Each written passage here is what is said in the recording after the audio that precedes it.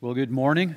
It's a privilege to be here this morning and to open God's Word with you this morning. I wonder if there are any tool lovers in the audience today. Any tool lovers? I'll tell you what, I am a tool lover. Okay? I have always loved tools ever since I was a little kid. I love any kind of activity that requires gear and tools of some sort. But I've been sort of a handyman, I guess you can say, my whole life. I've always loved the challenge of figuring out how something worked or figuring out how to fix something. And I love anything like that. I love mechanics, I love carpentry, I love plumbing, I love wiring. But most of all, I love the tools that are required to get those jobs done. And you always need the right tool for the right job. It isn't just true for do-it-yourselfers, it's true in all kinds of areas of life. So, you need a scalpel for surgery, right? Not just a plain old knife. You need a spreadsheet to keep a budget, not just a scrap of paper. I recently got an espresso maker. You need an espresso maker to make a good cup of espresso. You can't just use your average coffee maker. And that's also true in our spiritual lives. We have jobs to do in our spiritual lives, and we need the right tool for those jobs. Now, you guys just started a series in the book of Acts. I think last week Ethan gave you an introduction to the book. And this week I'm going to be taking you through the beginning scene of the book of Acts, Acts 1 through 11. And what I want us to see today is that the church has been given a job to do, and we've been given the right tool for that job. And as we think about that, I want us each to consider how we play a role in doing that job and how we access or utilize that tool. Okay, so turn in your Bible to Acts chapter 1, and we're going to start reading at verse 1. Acts chapter 1, verse 1.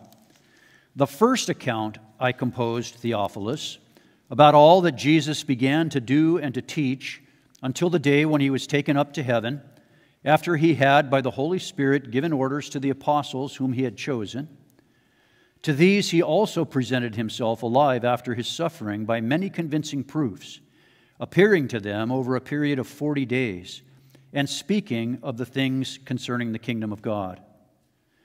Gathering them together, he commanded them not to leave Jerusalem, but to wait for what the Father had promised, which, he said, you heard from me. For John baptized with water, but you will be baptized with the Holy Spirit not many days from now. Okay, so the book of Acts begins with the author, Luke, referring the reader back to an earlier work, which he calls the first account that he had composed. And that, of course, is the Gospel of Luke.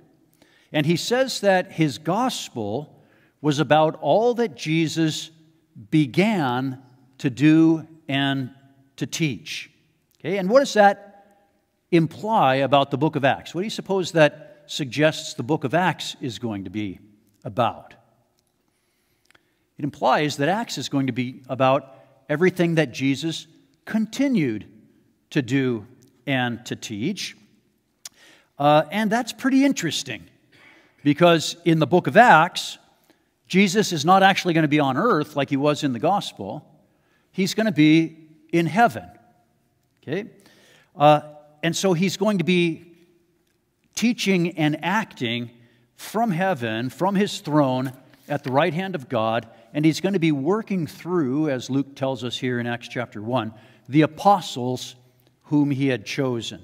Okay? That's why the title of this book is not just Acts, it's the Acts of the Apostles. Okay? Or it could be the Acts of Jesus through the apostles.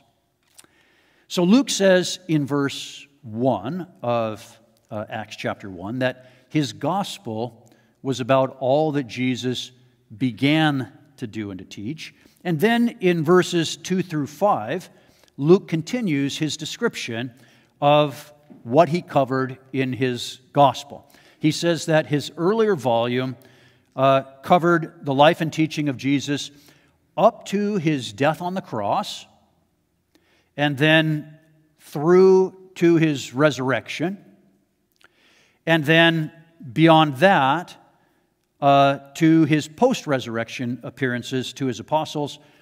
Luke says, until the day he was taken up. That is, until the ascension of Christ into heaven. He says in verse 3 that Jesus presented himself to his apostles over the course of 40 days, and that he gave them decisive proof that he had risen from the dead, and that he spoke with them during that period about the kingdom of God. And then in verses 4 and 5, Luke reminds the reader that at the end of his gospel, Jesus had commanded his disciples to stay in Jerusalem until they had received the gift that the Father had promised in the Old Testament, the gift of the Holy Spirit. And if we were to look back at the last chapter of the Gospel of Luke, Luke chapter 24, we'd see that that's exactly what Luke told us in that chapter. In Luke 24, we see that Jesus rises from the dead, that he presents himself as alive to his apostles, that he commands them to stay in Jerusalem until they receive the promised Holy Spirit, and that after these things, Luke says, he led his apostles out to Bethany, and he lifted up his hands and blessed them, and he was caught up into heaven before their eyes. And that's where the Gospel of Luke ends. So in Acts 1:1 to 5, Luke gives his readers a summary of his Gospel, the book that forms the prelude to the book of Acts. And then starting in verse 6 of Acts chapter 1, Luke is going to begin the story of the book of Acts proper. And the way that story begins is by zooming in on those final 40 days after the resurrection. So take a look at Acts chapter 1, verse 6. So when they had come together, they were asking him, saying, Lord, is it at this time you are restoring the kingdom to Israel? He said to them, it is not for you to know the times or epochs which the Father has fixed by his own authority, but you will receive power when the Holy Spirit comes upon you, and you will be my witnesses, both in Jerusalem and in all Judea and Samaria, and even to the remotest parts of the earth.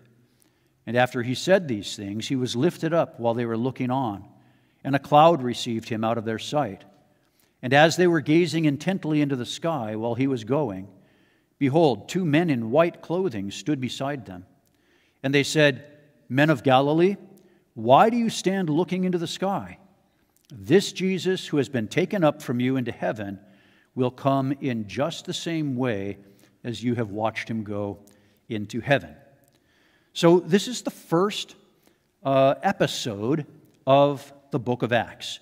And notice that the story of Acts begins with a question that the apostles ask Jesus.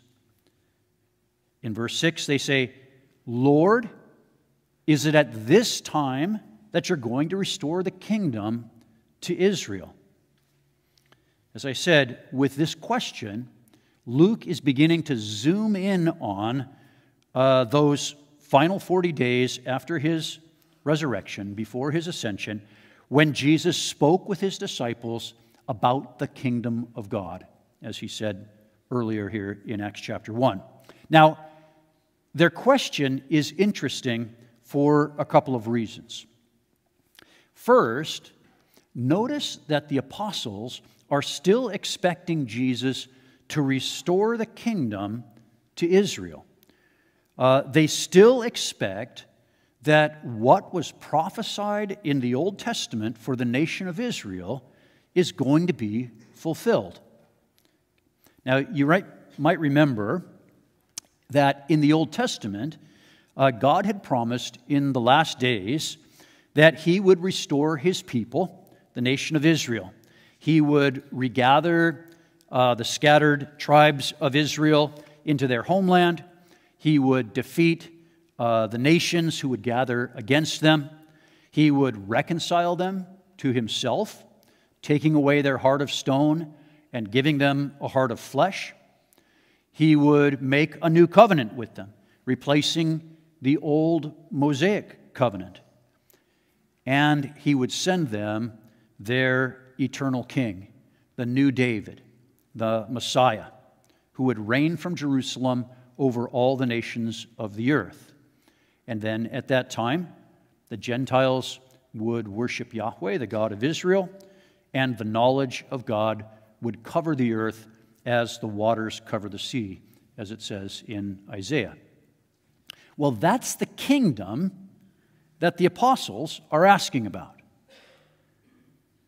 After the resurrection, the apostles still believed that God would make good on his Old Testament promises to Israel through Jesus, the Messiah. The second reason this is an interesting question is because of how Jesus answers it. Notice what he says to them in verse 7. He says, "You numbskulls, don't you get it? I'm never going to restore the kingdom to Israel. Things have changed. Israel is out." Is that what he says in verse 7? No. He says, "It's not for you to know the times or the seasons that the Father has fixed by his own authority. You don't need to know when God decides to fulfill his promises to Israel. That's not for you to worry about. God is going to fulfill those promises in his own good time." So notice that Jesus doesn't deny their question. He just defers their question. God will restore the kingdom to Israel when he's good and ready. That's essentially what Jesus says. It might not be happening right away, but it will happen. And in fact, Luke gives us a hint as to when God will fulfill his kingdom promises to Israel. Take a look again at verses 9 to 11. "And after he, Jesus, had said these things, he was lifted up while they were looking on, and a cloud received him out of their sight. And as they were gazing intently into the sky while he was going, behold, 2 men in white clothing stood beside them. They also said, 'Men of Galilee, why do you stand looking into the sky? This Jesus who has been taken up from you into heaven will come in just the same way as you have watched him go into heaven.' This Jesus whom you have seen taken up into heaven will come in just the same way as you watched him go into heaven." The implication is that God will fulfill his Old Testament kingdom promises to Israel, that Jesus would reign from Jerusalem over the earth as Israel's king and ruler of the Gentile nations when he comes again on the clouds at his second coming. And Jesus says essentially as much in Luke 21:27. But that's not the whole story, because a major presupposition of the book of Acts, and it starts in the Gospel of Luke, is that the Messianic kingdom will in fact be inaugurated, it will get its start when Jesus ascends into heaven and takes his seat at the right hand of God. Take a look for a second back in Luke chapter 21. You're probably going to want to keep something in Acts chapter 1.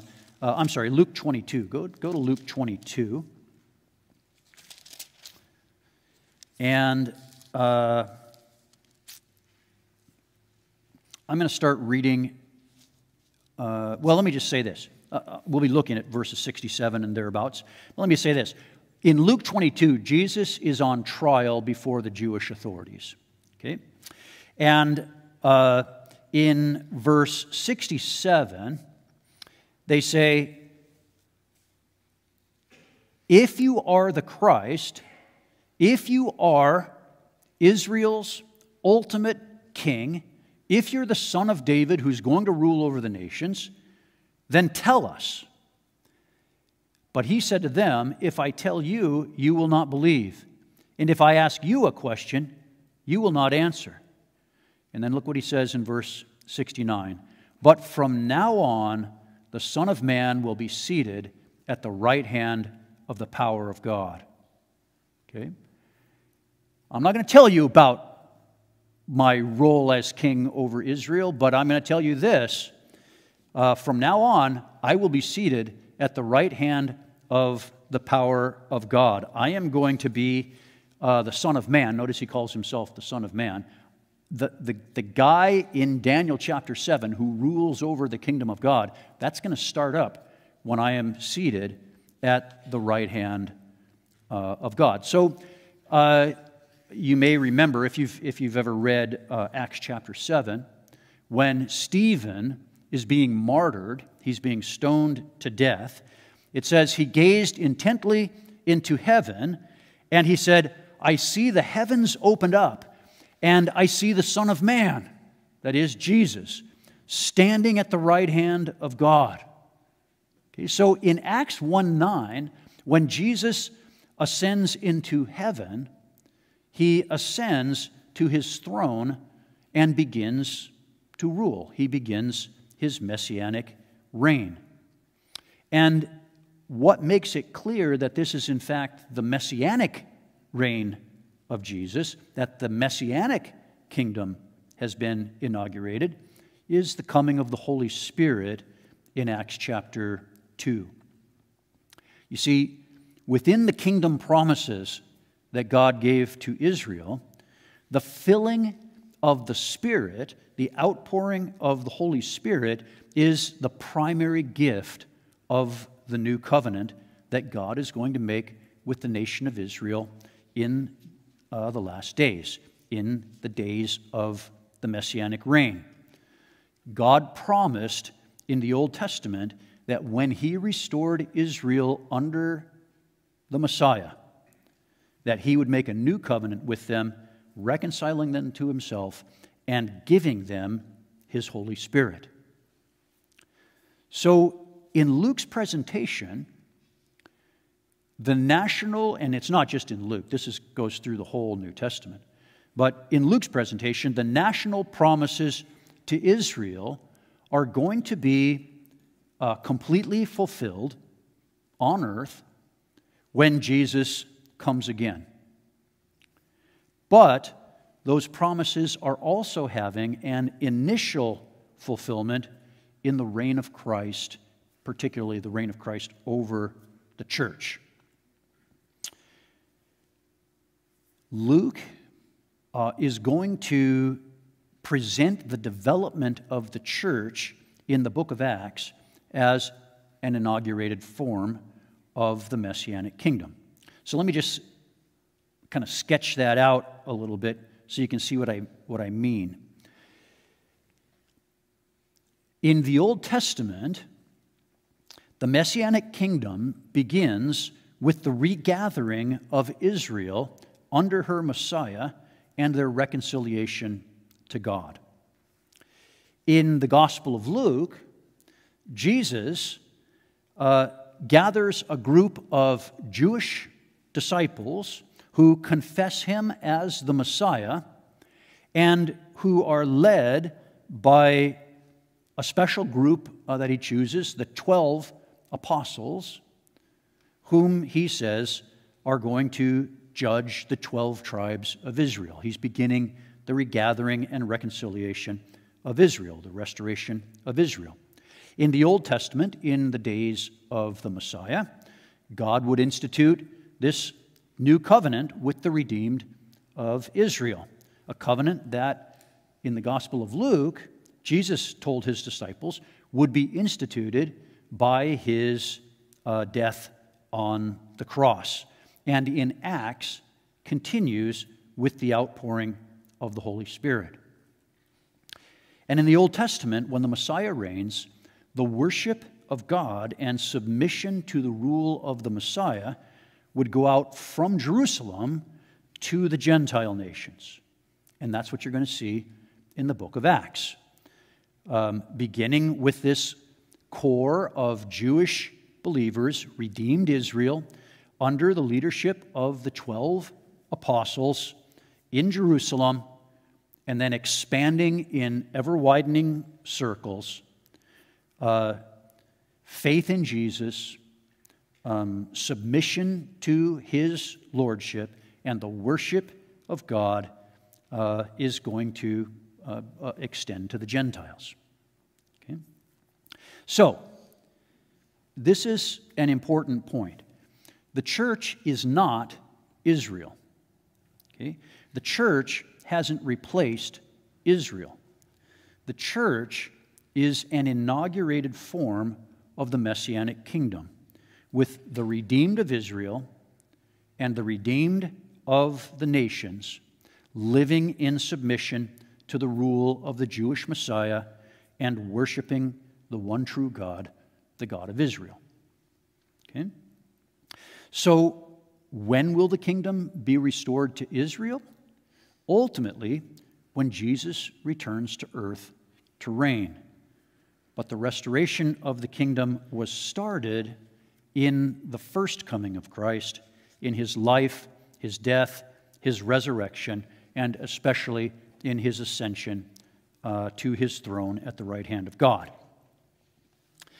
Now, as I said, that's important stuff, but Luke is less concerned here in Acts 1, 6 through 11, with a theology of the kingdom, and more concerned with the job that has been given to the church as we wait for the second coming and the restoration of the kingdom to Israel. So take a look again at verses 7 to 8 in Acts chapter 1. You're going to have to go back to Acts chapter 1. Okay, is it at this time you're going to restore the kingdom of Israel? Verse 7, he said to them, "It's not for you to know the times or epochs which the Father has fixed by his own authority, but you will receive power when the Holy Spirit has come upon you, and you will be my witnesses, both in Jerusalem and in all Judea and Samaria, and even to the remotest part of the earth." So what is the job that Jesus leaves for his church? It's on the banners behind me. You will be my witnesses. We are to be his witnesses all over the world, starting in Jerusalem and Judea and Samaria, and to the remotest parts of the earth. Our job is to bear witness to everyone about Jesus. Okay, well, that brings up a question. If the job we've been given to do is to be Christ's witnesses, what does that look like? What does it mean to be a witness for Christ? What are we supposed to be telling people? Well, if we look back again at the end of Luke's gospel, if you want, you can turn there, otherwise I'll just read it for you. But in Luke chapter 24, the very end of the gospel, starting in verse 44, Luke tells us this. "Now he, Jesus, said to them," talking to his disciples, "These are my words which I spoke to you while I was still with you. that all things which are written about me in the law of Moses and the prophets and the Psalms must be fulfilled. Then he opened their minds to understand the Scriptures. And he said to them, Thus it is written, that the Christ would suffer and rise again from the dead the third day, and that repentance for forgiveness of sins would be proclaimed in his name to all nations, beginning from Jerusalem. You are my witnesses. Okay? Notice that Jesus spells out the major elements of the job in this passage. He says, first, we are to tell people about who Jesus is. Okay? Jesus is the Christ. Jesus is Israel's Messiah. Jesus is God's King promised in the Old Testament. Notice that we can't escape the kingdom, the idea of the kingdom, when we're talking about the gospel. Okay? The gospel is the good news that through his promised king, Jesus, God has begun to set all things right that were ruined by Adam. So remember when God created the world, he set mankind, Adam and Eve, over the world as his rulers, as his kings, okay, as his, what we might say, vice regents. They were to serve under his overlordship. Okay? And everything at that time was harmonious. Everything was in its proper relationship to everything else. Okay? Adam and Eve lived in harmony with God. They lived in harmony with one another. And they lived in harmony with nature.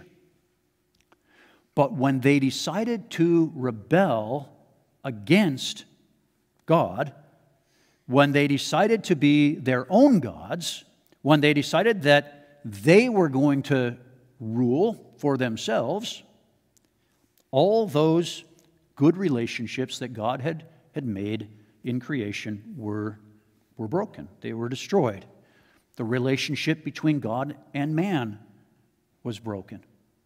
The relationship between one human and another was broken. And the relationship between humanity and nature was also broken.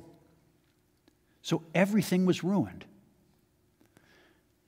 But God, you remember, promised a Redeemer who eventually, we find in the Old Testament, would be the Messiah, the King of Israel. This person was going to be his second Adam, who was going to restore everything that was lost by the first Adam, and who would rule over a new creation. So that means that we need to tell people the good news that God has begun to restore everything that was lost in Adam through his King, Jesus. Okay? We need to tell people who Jesus is.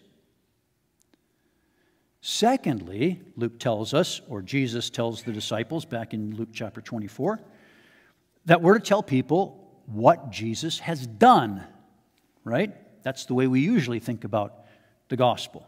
We're to tell people that Jesus died on a cross as a sacrifice for their sins, and that he rose from the dead as a demonstration of God's approval of his sacrifice. You see, or you'll remember, our rebellion against God merited our death. In the day that Adam and Eve rebelled against God, death cast its shadow over creation. Not just physical death, but eternal death, damnation. Rejecting God as our rightful king, setting ourselves up as little gods, as rival gods and kings, is an infinite offense against the infinite majesty of God's, and it demands an infinite penalty. The good news, the gospel, that we are to bear witness to is that Jesus paid that infinite penalty on the cross, and that we can access that payment through our faith in Him, through our trust in Him, through our commitment to Him. But that also means, third, that we need to tell people that Jesus is Lord, that He's the King, and that therefore they need to submit to His lordship or remain in rebellion against God. If sin is ultimately rejection of God as our rightful King and living like we're the ones in charge, salvation involves submission to God as our King under the rule of His appointed Messiah, Jesus. So when you get to Acts chapter 3, for instance, and Peter is witnessing to the crowds in Jerusalem, he is going to say, "This Jesus, whom you crucified, God has made both Lord and Christ." Notice how he keeps those things together in his testimony for Jesus. That's also why in Matthew's version of the job given to the church, in Matthew 28, Jesus summarizes the job as making disciples. Okay? He says, "Go therefore into the whole world and preach the gospel to everybody, baptizing them in the name of the Father, the Son, and he says, go make disciples, baptizing them in the name of the Father and the Son and the Holy Spirit, and teaching them to obey everything I commanded you." Notice that? We are to go and tell people the good news and baptize them. So that suggests they have heard and responded to the good news. But then we are to teach them to obey everything Jesus commanded. Okay? So that's the job the church has been given to do. We are to be witnesses of Jesus. We need to tell people who Jesus is and what Jesus has done and what a proper response to Jesus ought to be. Okay? And that then brings us to the right tool for this job. Okay, notice again what it says in Acts 1:8. "But you shall receive power when the Holy Spirit has come upon you, and you shall be my witnesses from Jerusalem to the remotest parts of the earth." We are not going to get this job done or done well without the power of the Holy Spirit. The Holy Spirit, this sounds a little bit disrespectful to the Holy Spirit, but the Holy Spirit is the right tool for this job. With the power of the Holy Spirit, we can't help but accomplish this job. Okay? Now, this is true for at least three reasons. First, the Scripture tells us that the Holy Spirit overcomes our fear when we're confronted with sharing the gospel. We're often afraid to share the gospel with people. We're afraid that we're going to look like fools, or we're afraid that we will destroy a relationship. We're afraid that we're going to embarrass ourselves. But you're going to see as you go through the book of Acts that one of the effects of being filled with the Holy Spirit is boldness.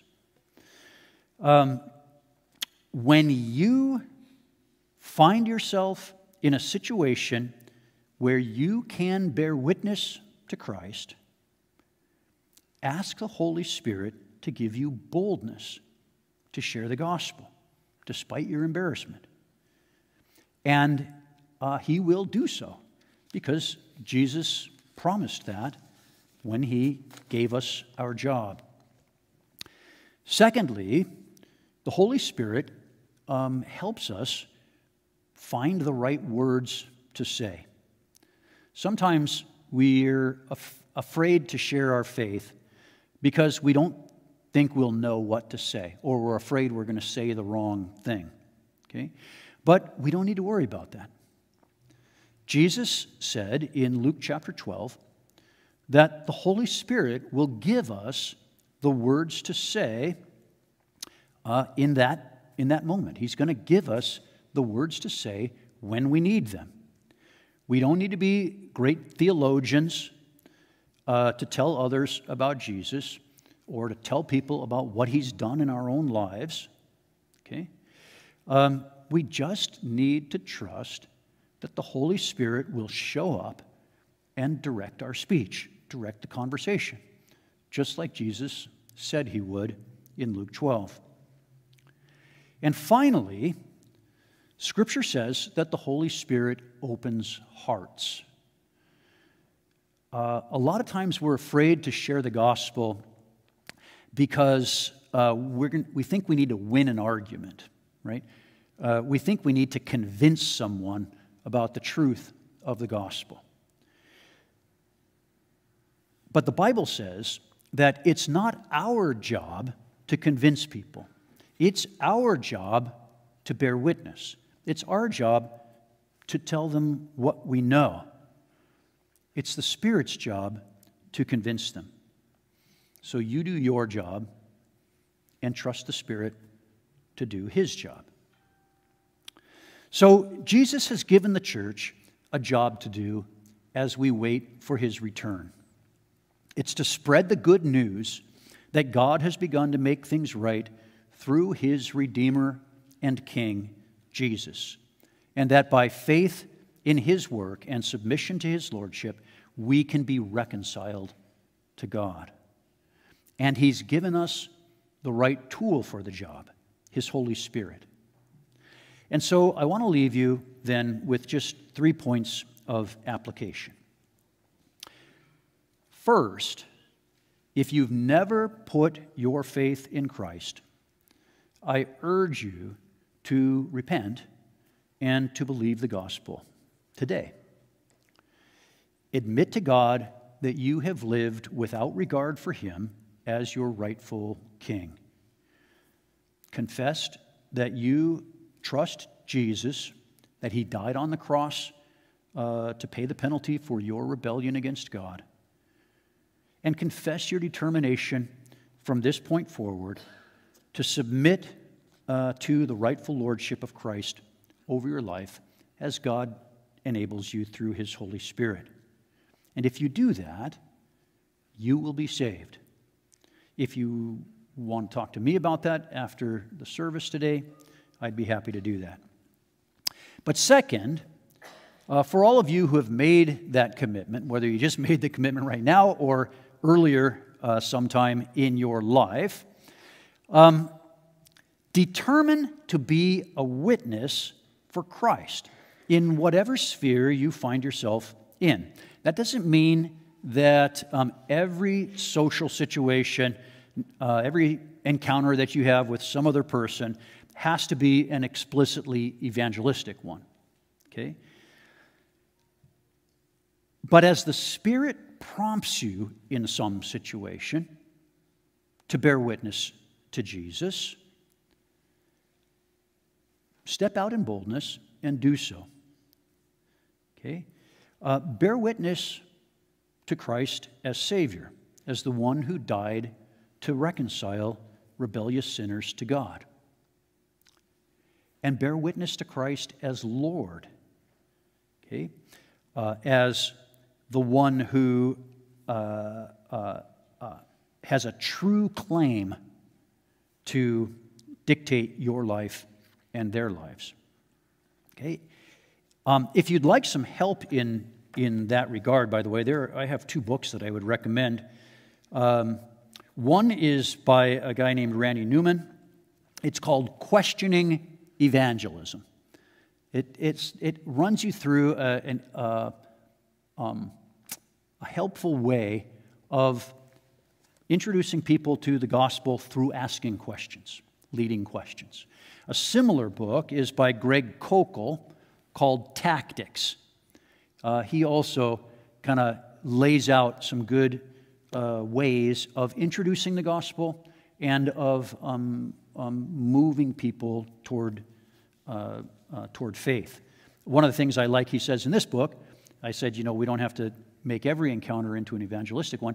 He calls it putting a pebble in their shoe, right? Just give them enough to get them interested and see what the Holy Spirit does, and that conversation can continue. Okay? You don't have to seal the deal, and you certainly don't have to do that in the very first conversation. So I said, believe the gospel, bear witness to Christ, but finally, as you go and share your faith, don't forget to rely on the power of the Holy Spirit. So when those situations come up, ask the Spirit to empower your witness. Ask for boldness. Trust that He will give you the right words.